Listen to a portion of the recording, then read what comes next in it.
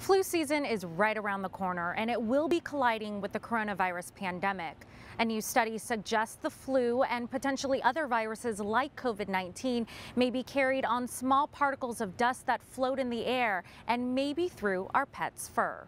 The research published in the journal Nature Communications determined animals could infect one another in a lab through the virus on their fur, and dried tissues soaked with the virus could send off potentially infectious particles through the air when they were crumpled.